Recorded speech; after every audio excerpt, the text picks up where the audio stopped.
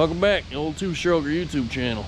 My name's Wayne, and today we're continuing on with the restoration of this here gen set. So, last video you watched us redo the hood and get it ready. This video you're gonna get to see us blast it, which if you look you can tell it's already been done, but spoiler alert, looks badass.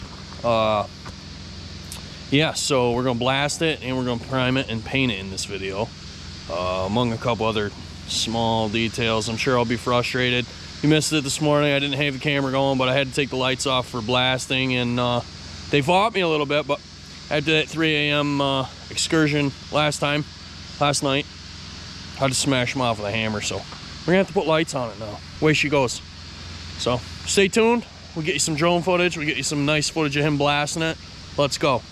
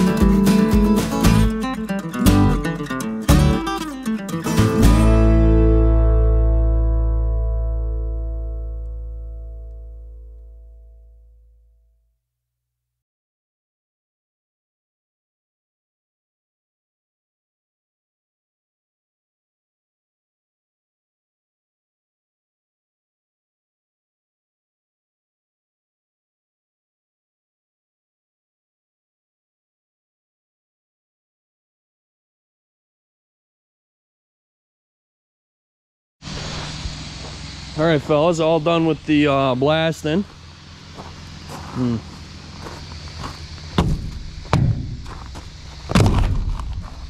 Got it. I cannot believe I just moved that with my foot. Anyway, let's finish blasting. Looks friggin' 10 times better. 10 times friggin' better. So now what we've got to do, other than blow all the shit out of it, off of it, is we've got to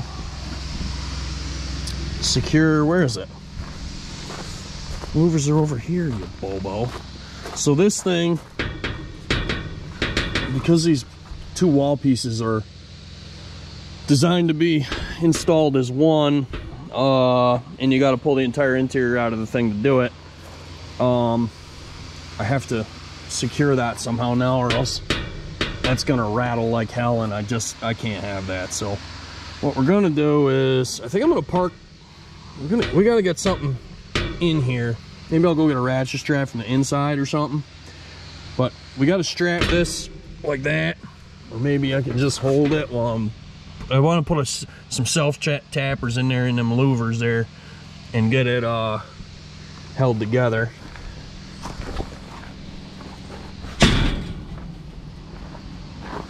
I don't know why it's like, it's almost like it's bent.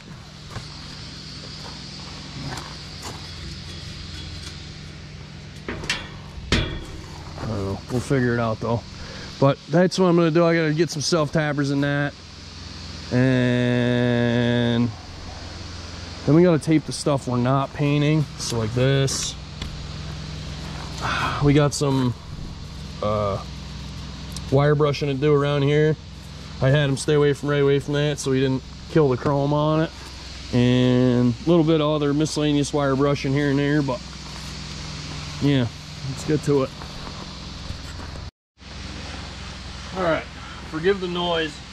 He's still back there blasting.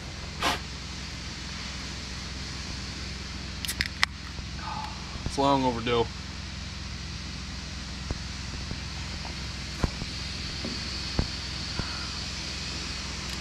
Let's see if we can even get one of these in there.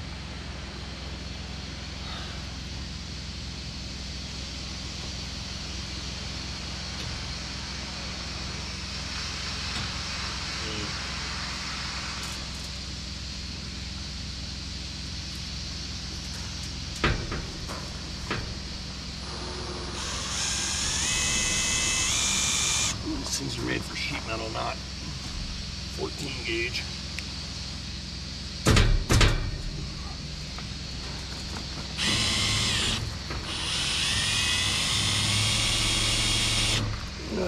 Maybe what we'll do, I'm gonna have to drill that first, I think. Drill with 14 and then new plan.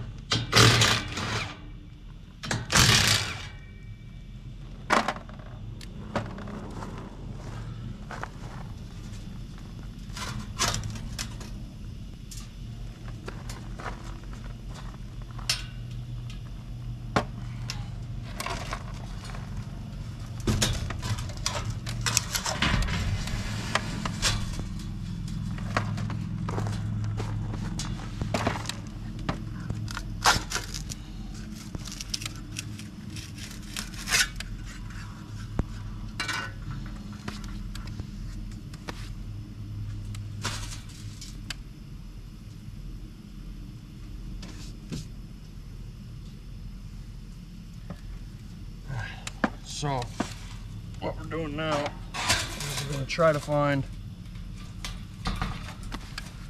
self tappers that fit in the existing holes, because there's no way I can really drill it.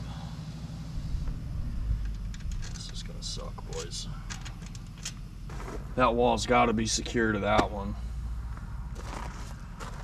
or we're in major trouble.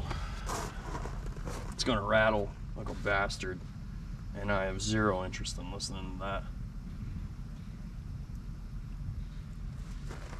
that. You got any bright ideas? Put them down in the comments. because I am fresh out.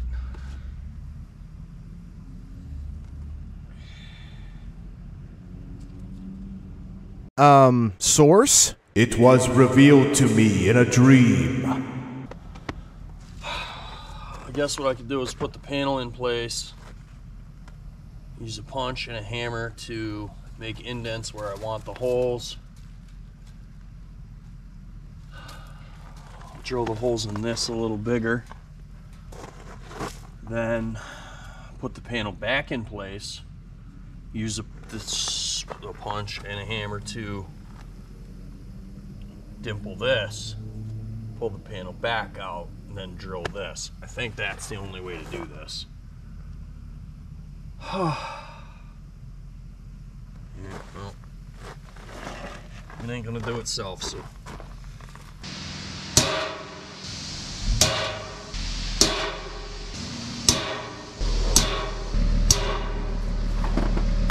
Alright, let's drill it. Morning, fellas. As you can see, we got the door on last night. I stopped recording, but what I ended up using, I don't know if you could see them in there. They are, it's a button head, 1/4-20 bolt with an Allen key. So way easier than trying to get a socket in there. 100% the way to go. No more rattle, no more flex. She's back where she needs to be. So now our next hurdle is getting this thing vacuumed out, because wow, the surface is hot. Holy shit. Paint's gonna dry immediately. So I'm a little bit worried because there's so much sand in here. I'm afraid that it's going to come out of here and get in the paint, etc. So we're gonna vacuum the entire unit real quick.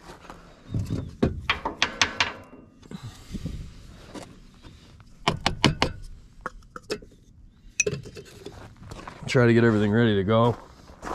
And then we're gonna go through and blow off the entire outside of it. You know, with the air or whatever, just try to see what we can get out of here. But yeah, let's friggin' get going. I'm just gonna vacuum off camera. You don't need to watch me vacuum it. But look how much schmoo got in here. Not schmoo, but dust. There's like 1/2 inch of dust all over the whole friggin' thing. So we're gonna get rid of it right now. All right, boys, we got her all vacuumed out. It's better. There's friggin' sand everywhere. And I do mean everywhere. Vacuum the floor, it's not in great shape. I was originally under the impression that this thing had a tank inside a tank. Let's see here, vacuumed it. I got as much as I could. It's not perfect, but whatever. I'm just trying to keep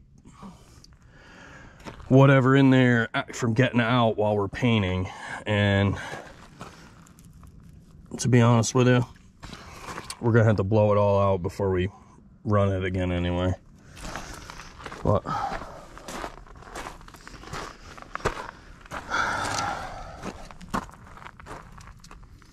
like I said, I got 90% of it. It's good enough for who it's for right now. All I gotta do over there.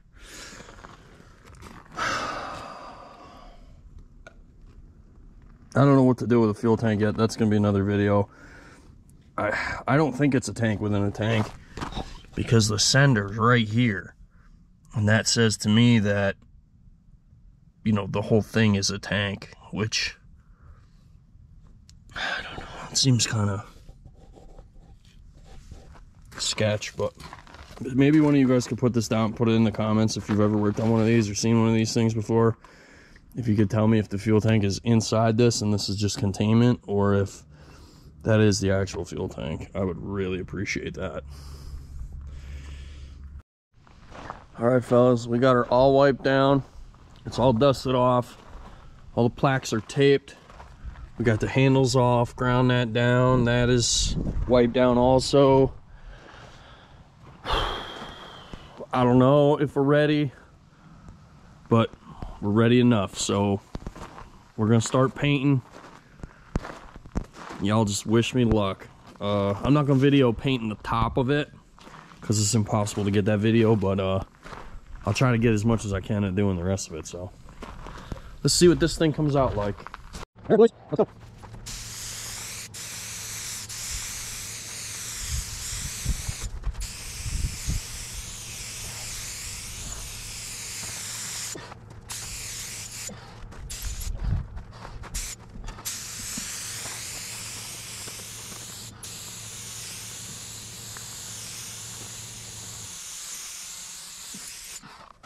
All right.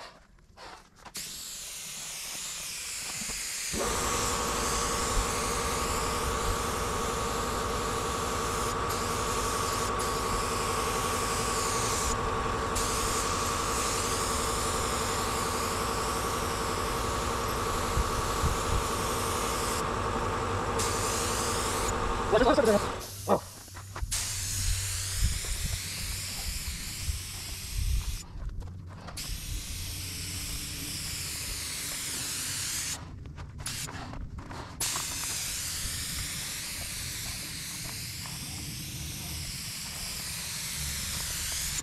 Oh.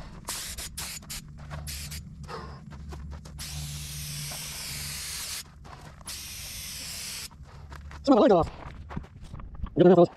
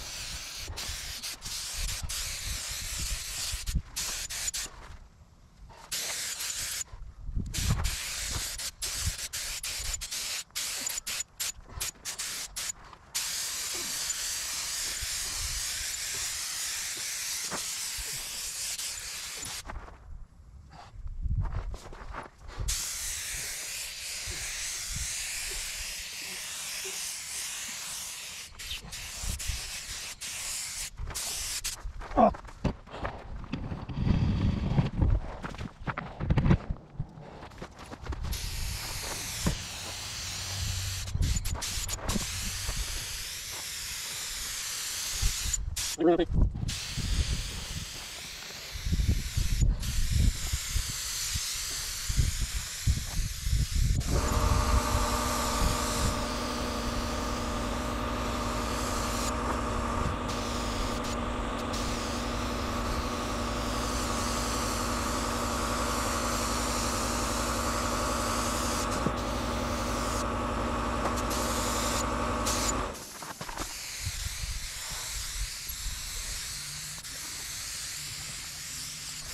That's it. We're going to ditch. Oh, that's it.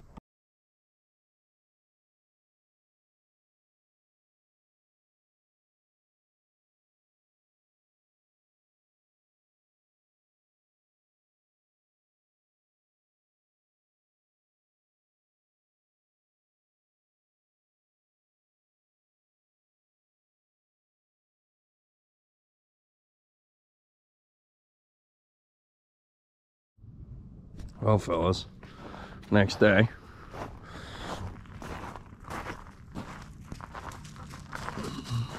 Come out really good. Actually, it's nice and even. There's no lines on it.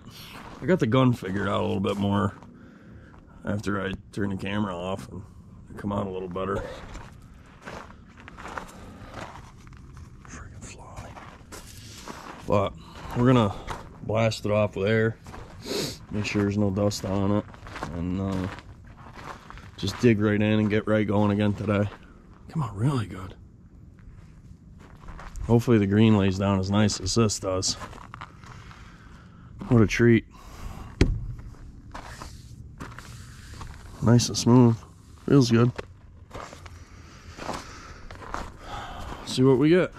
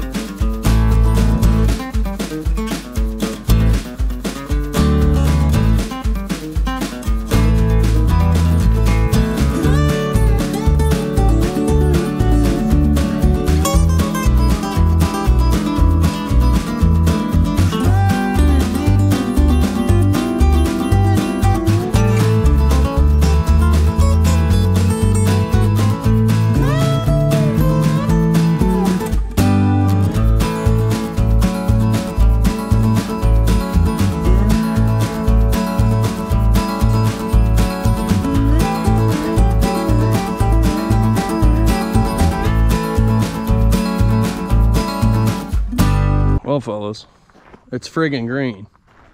It's not alpine green. I'm not real sure what color it is, but the first coat come out real good. A couple spots up at the top, you can see it's kind of lined. I didn't get great coverage there, but the rest of it, I got the gun figured out and figured out what I was doing.